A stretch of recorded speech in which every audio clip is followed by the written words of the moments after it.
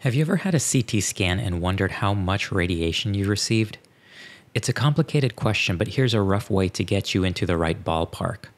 The first thing you want to do is find a number on your CT scan report called the dose length product, or DLP.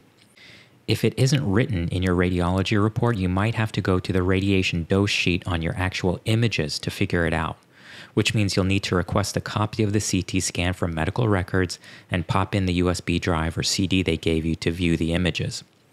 What you're looking for will look something like this, and you're trying to find this number here, the DLP. That number represents something called the absorbed dose, and it measures how much energy from radiation is taken in by a specific part of the body. But the problem with this number is that it lacks context. For example, you can't compare the absorbed dose of one study to a different study. Like you can't compare the absorbed dose of a chest X-ray to a head CT. It wouldn't make sense. You also can't compare to other types of radiation, like what you would get from natural sources, such as radon or cosmic radiation from outer space. The reason is that each body part has different organs, and those organs have different sensitivities to radiation. So what we need to do is convert the absorbed dose to something called the effective dose, which takes into account the body region being scanned. To do this, we take the DLP number and multiply it by a conversion, which is different based on which body part is being scanned. To get that conversion factor, we have to consult a table like this one. So for example, in our case, I'm going to multiply it by the conversion factor of 0.014 because this was an adult patient and it was a chest CT. So the result comes out to about 5, and the units are millisieverts. That's the effective dose. It's important to mention here that this number, the effective dose, is still pretty crude, and that your age, sex, and body size are also important components of quantifying dose. But this number does get you into the right ballpark. If you can't find the DLP number from your study, then here are some typical numbers for effective dose for CTs of various body parts.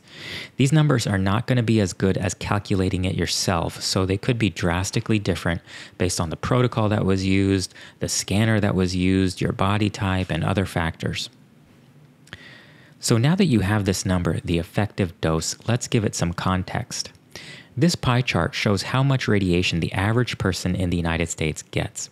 What you'll notice is that the amount of radiation we receive from natural sources is about 3 millisieverts. That means just going about your daily life without getting any radiology studies, you're going to get, on average, about 3 millisieverts per year. In some places, you might get more natural radiation. For example, if you live in an area of the country where there's more naturally occurring radon, then your number would be higher.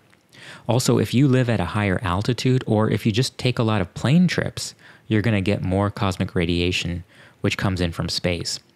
Just as an example, if you go from New York to LA on a plane, you'll get about 0.035 millisieverts of radiation, which is about a third of a chest X-ray. But the average person in the United States is going to get about 3 millisieverts per year. Now, the next question most people have is, am I going to get cancer from this CT scan that I had? And the difficulty with answering that question is that you're attempting to measure an outcome based on a really tiny effect. And one analogy would be, let's say you're in a field and 50 feet away from you is a leaf, and you have to measure how much this leaf will move by you blowing on it from 50 feet away. And by the way, the wind is also blowing. So you have to determine how much more the leaf moved by you blowing on it.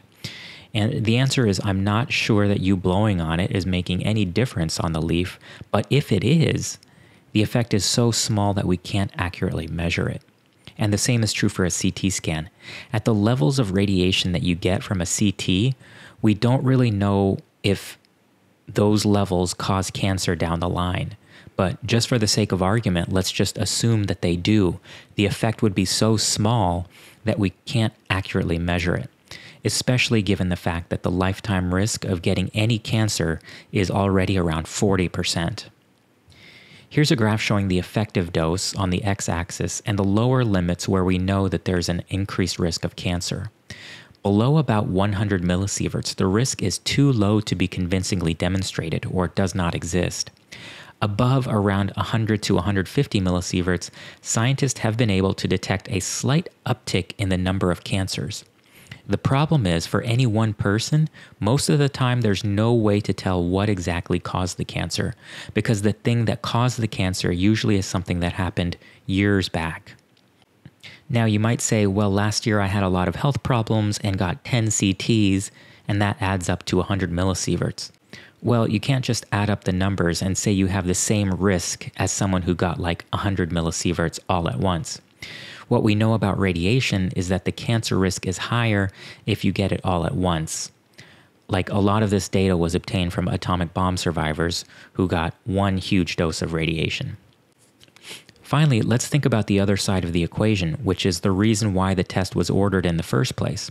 For most cases, you have on one hand a well-defined benefit of doing the CT, like you're trying to make a diagnosis, or you're trying to determine if something is getting bigger or smaller, or it's needed for planning for surgery or an interventional radiology procedure. Now, on the other hand, you have this 0 to slightly greater than 0 increased chance of a cancer sometime down the line. Most of the time, it's pretty clear where the benefit lies. Now, despite all of that and the fact that we think CT scans are safe, we still take precautions. In radiology, we operate under the principle of ALARA, which stands for as low as reasonably achievable. This means that we optimize our protocols to use the lowest dose possible that's needed to answer the question that's being asked.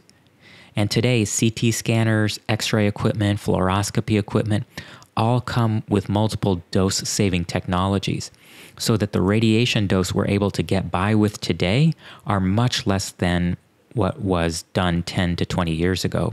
We also operate using a set of guidelines, we call them appropriateness criteria, that help radiologists and other doctors determine whether a study is appropriate to do in the first place. Okay, I hope this video was helpful to allay some of your concerns about radiation, and I hope I've provided some context for you. If you have any questions about your own specific situation, I would encourage you to reach out to your own health professional. But if you have a general question about this topic, let me know in the comments below. Thanks.